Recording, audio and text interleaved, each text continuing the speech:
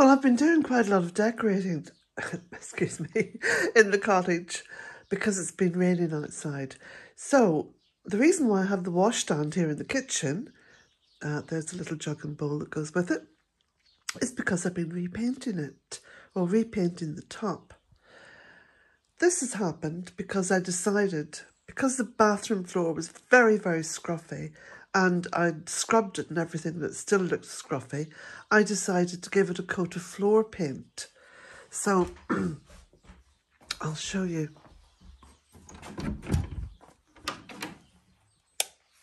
Okay, so this is the floor paint, obviously in the shade of green.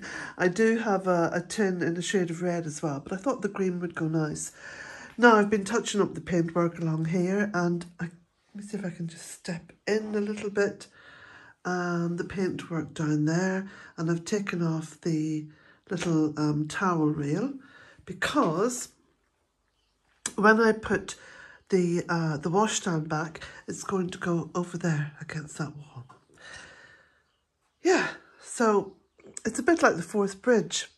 One thing leads to another.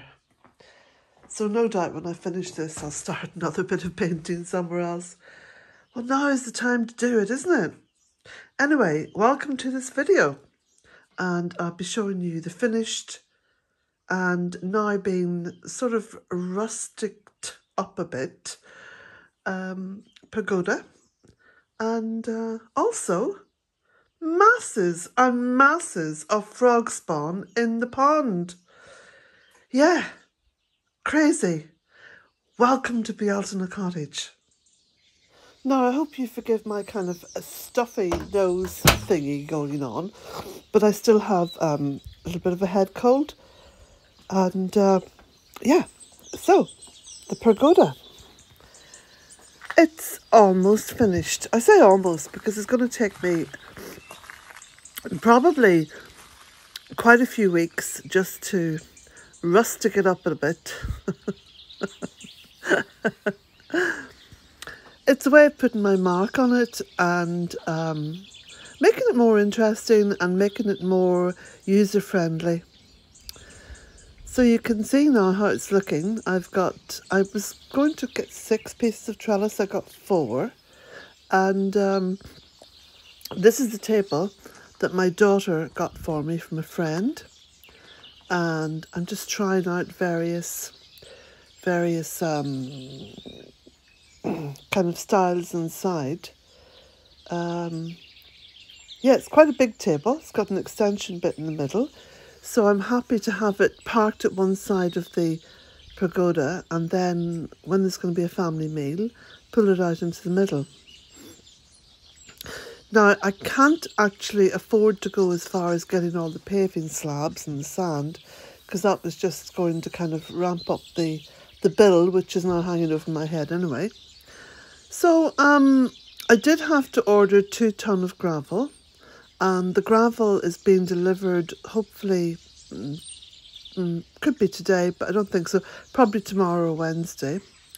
And I'm going to put gravel inside the pergoda. Give it a try, see how it goes.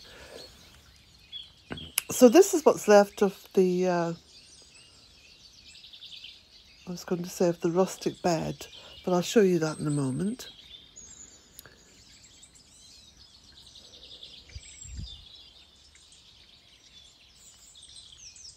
All the daffodils are out. Well, this is the narcissi. The narcissi come out a wee bit earlier than the actual traditional tall daffs. And I've been playing about with plants in pots. So I'm going to be moving this rhododendron over near the trellis. I'm just trying to kind of get a perspective on it from all angles, because how it looks in the garden, of course, is quite important. So down to the pond. Now, if you listen carefully, you can hear the frogs croaking, so I'm going to be quiet.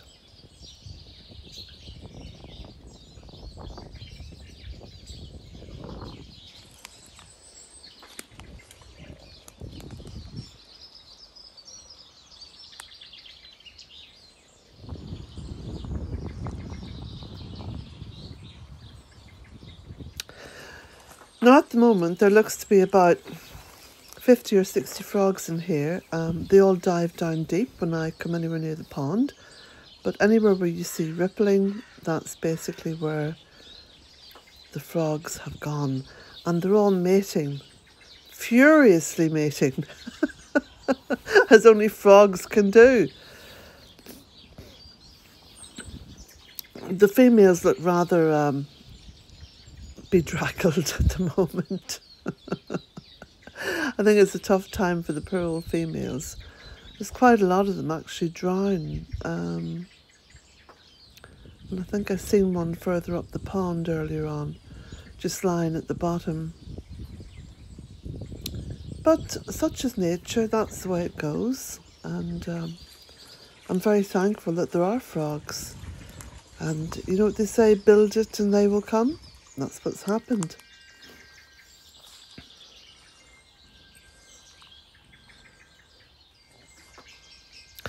As I was walking through the gardens, and this is the lower garden, which was of course the bog garden at one point, it's no longer boggy. One of the things that so few of us do, and even I forget at times, is to look up.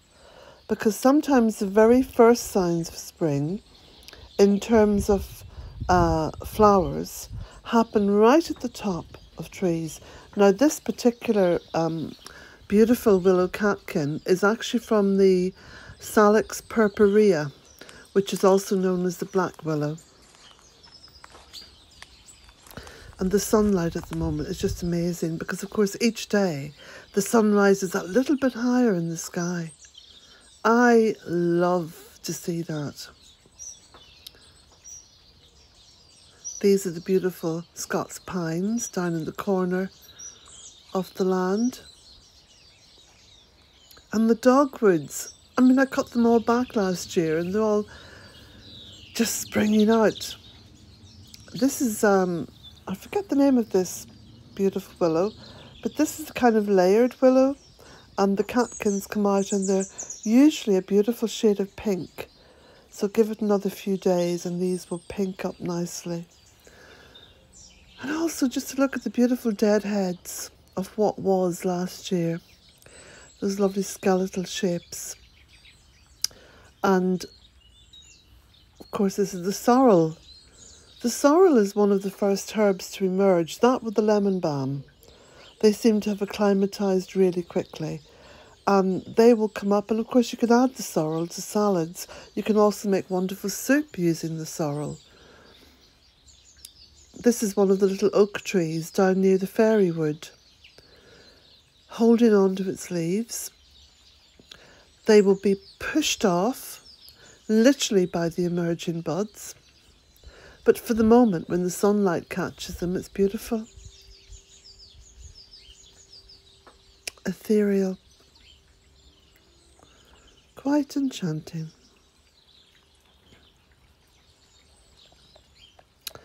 And this is Danu by the well. I love visiting this part of the fairy wood. It's magical. It truly is magical.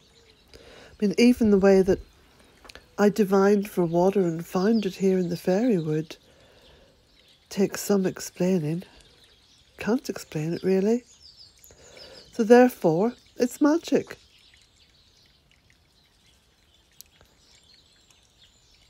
Danu being the mother goddess of all the gods here in Ireland.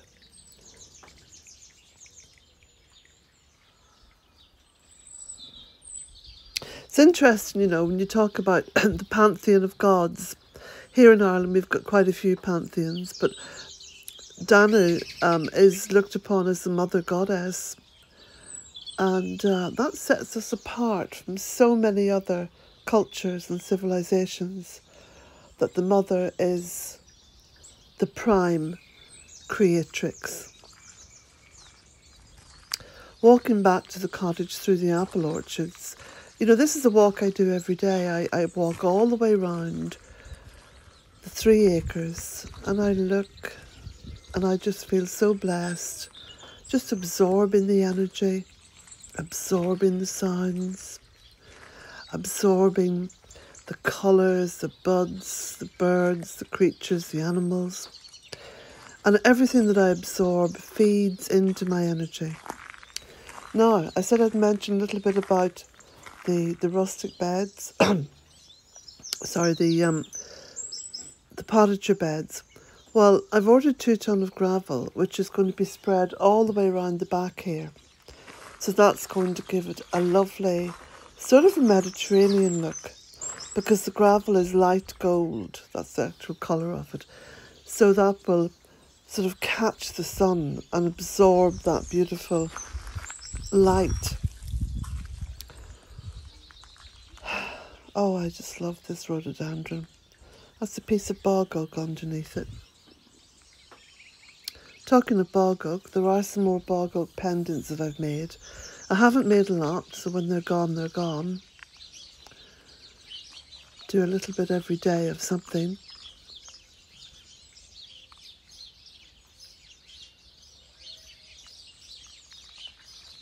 I love looking at the colour that I mix for the cottage. I mean, people ask me, what colour is that? Well, those of you who followed the progress of doing this last year will know the colour I started with is not the colour that's on the walls, because I found it too bright and I mixed it down. Anyway, that's it from Bealtaine Cottage. Blessings to you all. Have a wonderful week and enjoy the spring. It's beautiful. You can find my books on my website, bealtainecottage.com.